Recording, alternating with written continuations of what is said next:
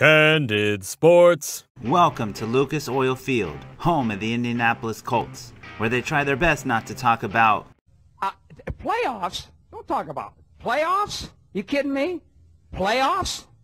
They used to be the Baltimore Colts, but then John Elway didn't want to sign with them after drafting them, and some other legal mumbo-jumbo, so the team packed up and moved faster than a meth lab in need of a new trailer park.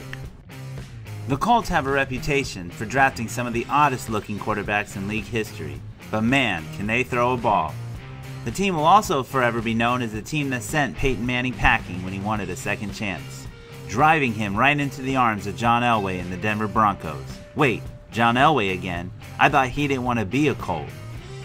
The team had some good times in Baltimore, but talking about that is like talking about your ex when you're clearly happy in your new relationship.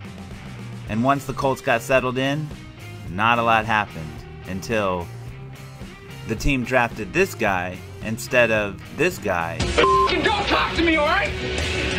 Knock it off! And this guy instead of this guy.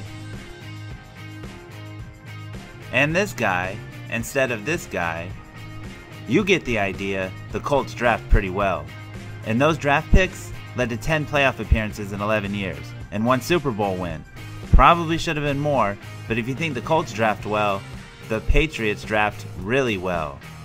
And now the Colts are back in 2018, with pretty much a depleted roster, with a new coach, who orchestrated this comeback, so maybe he can bring the Colts back to relevance.